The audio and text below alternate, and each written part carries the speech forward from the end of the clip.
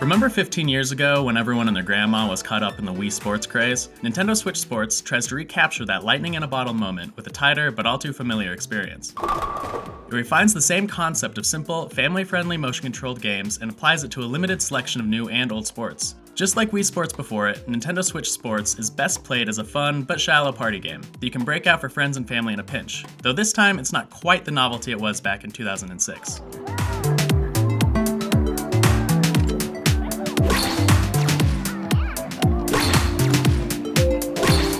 There aren't as many games in Switch Sports as there were in Wii Sports Resort, which had 12, but the 6 that are here are higher quality on average. There's fun to be had in playing a quick tennis match against some NPCs or bowling a few frames alone, but that's not the point. Switch Sports is undeniably at its best when you're playing in the same room with other people, waving your arms and legs around like maniacs. Once I played a few rounds with my parents, and then a group of friends, the magic of Wii Sports came back in force.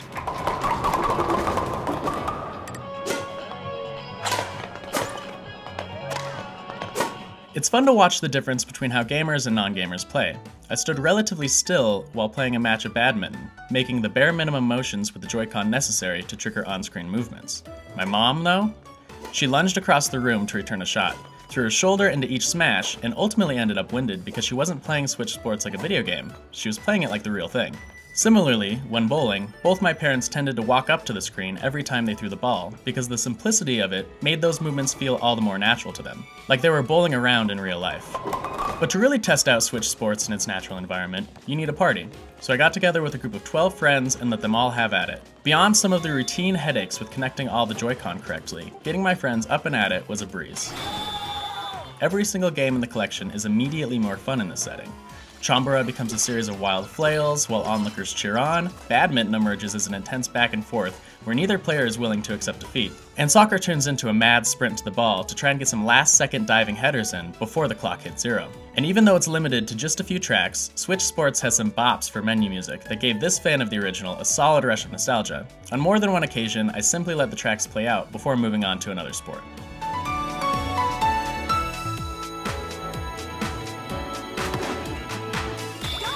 Some of Switch Sports' games fare better than others when it comes to the intuitiveness of the controls. Specifically, volleyball is the most difficult to simply pick up and play. During any given match, you'll be automatically shuffled through all the different positions, from server to setter to blocker. Your success is almost entirely based on cooperation with your teammate, because well-timed sets, jumps, and spikes compound into stronger, harder to return shots. Compare that to badminton, which is easily my favorite sport of the bunch. It offers the most control, rewarding underhand returns, smashes, birdie placement, and more fine-tuned executions. You can even hold the trigger to initiate a drop shot, forcing your opponent to rush the net, so you can then satisfyingly smash the birdie to the opposite corner of the court. It's limited to 2 players at a time, which feels like a big missed opportunity, but the often heated returns feel much more intense for it. Bowling also gives you a high degree of control over the ball, to the point where I was quickly bowling 150-point games without breaking a sweat. But the real challenge is in the special mode, which throws increasingly difficult obstacles in the path of your strike, and will give even the best Wii bowlers a run for their money. It also gives you and up to 3 friends the option to play simultaneously. That's great, because everyone doesn't have to sit around and wait for everybody else to finish the frame. The result is, yeah, a little chaotic, but fittingly fun. Soccer is the most disappointing. It plays like a slower, less flashy version of Rocket League. The problem, though, is that you spend most of the time in a match slowly running across the field. 1-on-1 is generally more enjoyable simply by virtue of the field being smaller, but 4-on-4 is a drag because it takes forever thanks to the ball constantly trading possession. Soccer also only allows for up to 2 human players at a time, preventing it from being redeemed as a fun party game. The simple soccer shootout minigame that requires a physical leg strap just boils down to a basic timing exercise. If you're worried about losing out on value because you decided to download Switch Sports instead of picking it up physically and paying an extra $10, don't.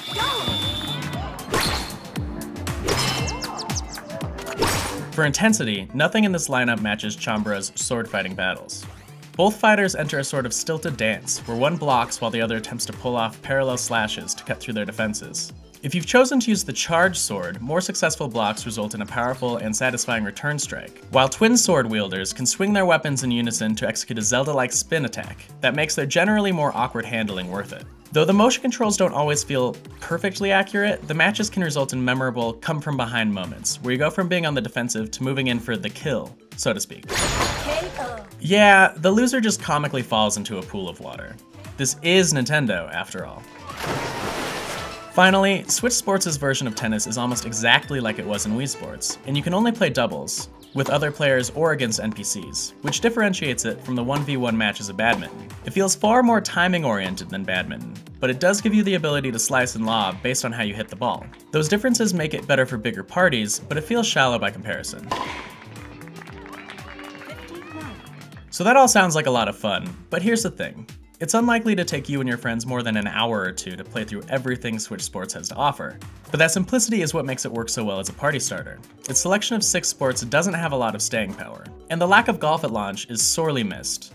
The light at the end of the tunnel is that we'll get to hit the links again when it's released as DLC this fall. Nintendo Switch Sports, like Wii Sports and Wii Sports Resort before it, is best played as a party game. You want to experience its 6 motion-controlled games when you need to break them out for a gathering that needs a quick injection of goofy, active fun. But it's not going to go far beyond that. Its sparse mixture of old and new sports varies in quality, but Switch Sports largely sticks the landing on what made its predecessors memorable. Intuitive motion controls, the ability to effortlessly get a group of people up and moving, and some killer menu music that's liable to get stuck in your head all day. Just don't expect to spend a whole lot of time with it before the novelty wears off. If you're looking for more party games on Switch, make sure to check out our review of Mario Party Superstars, and for everything else, keep it here on IGN.